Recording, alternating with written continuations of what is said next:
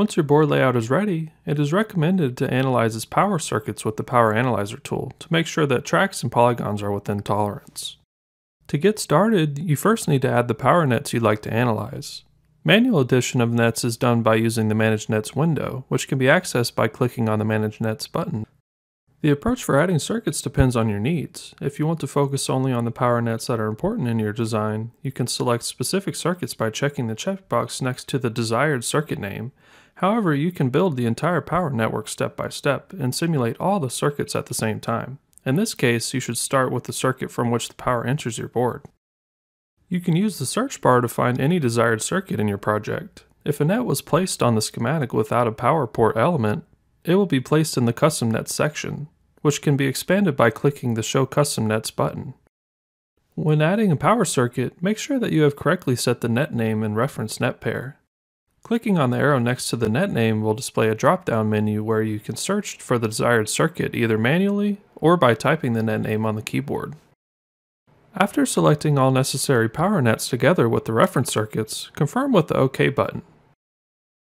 After that, a separate block appears for each added circuit, in which further configuration will be done.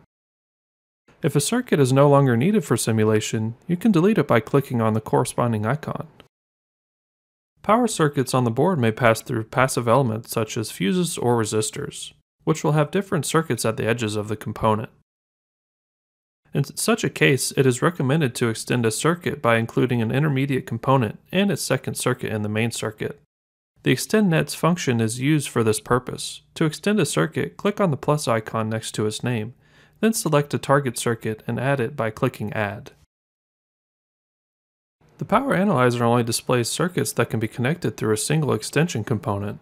Once the net is selected, at the bottom of the window you will see a list of components that connect these two circuits, where you can select one or more components. For each such component, you can set its voltage drop, resistance, and maximum allowable current, which will be taken into account in the further simulation. If you defined a wrong circuit, you can delete it by hovering over its name and clicking the corresponding icon. After specifying the desired circuit configuration, save it. After that, the components connected to the extended nets will appear in the list with the loads, and you'll be able to add them.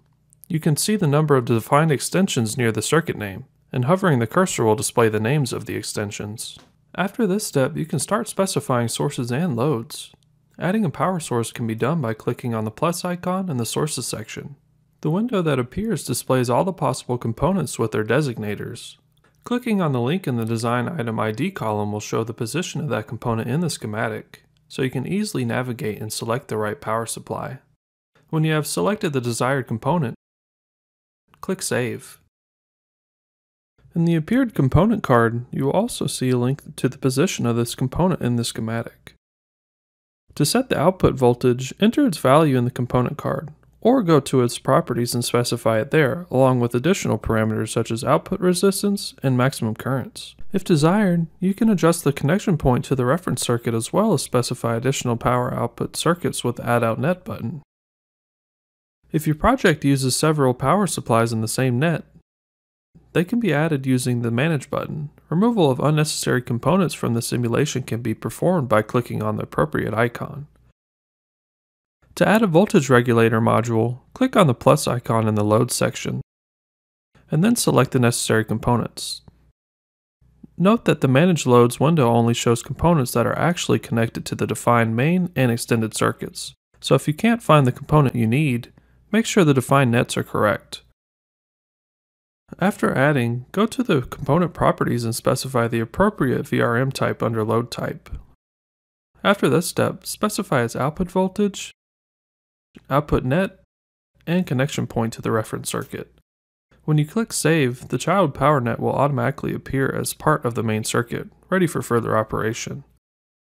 There can be many child nets, so you can collapse and unfold them to make your work easier. Note that if you hide the main net, the child nets will also be hidden. You can add regular loads using the same plus icon under Loads. Each load represents a component card with its current consumption value. When this value is specified, it is automatically divided among all pins of the component. If certain pins of a component consume more current, it can be taken into account in the load settings in the pin loads table by specifying the consumption for each pin. If any of the added components is no longer needed for simulation, you can remove it by clicking on the removal icon. Once all sources, regulators, and loads are set, you can visually view the created power structure and the position of the selected circuit in it by clicking Show in Tree on the corresponding net. To return back to the main window, click on the Power Analyzer text in the upper left corner of the workspace. Before starting the simulation, it is important to specify the correct limits for allowable voltage drop, maximum current density, and maximum via current. The voltage drop value is specified for each circuit in the DC drop limit drop-down list and is calculated individually.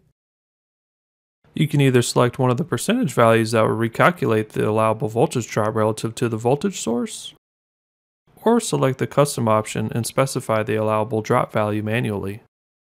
The maximum current density and maximum via current values are the same for all nets because they depend on the copper geometry. To set them, use the configuration section at the top of the window. In the max current density for surface/internal layers section, the allowable value for the corresponding layers of the PCB is specified.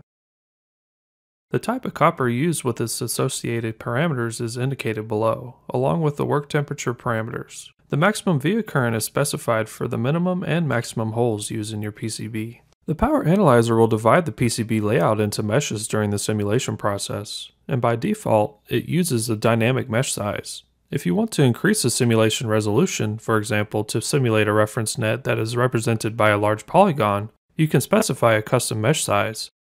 But note that the smaller the size, the longer the simulation time. If you need to accurately simulate the current flowing through the reference circuit, disable the skip ground option. If this option is active, the reference net will be treated as an ideal 0, allowing for you to run the simulation in a shorter time. The circuits are now completely ready for simulation. You can now simulate each net individually by pressing Analyze, or all nets at once by using the Analyze All Nets button.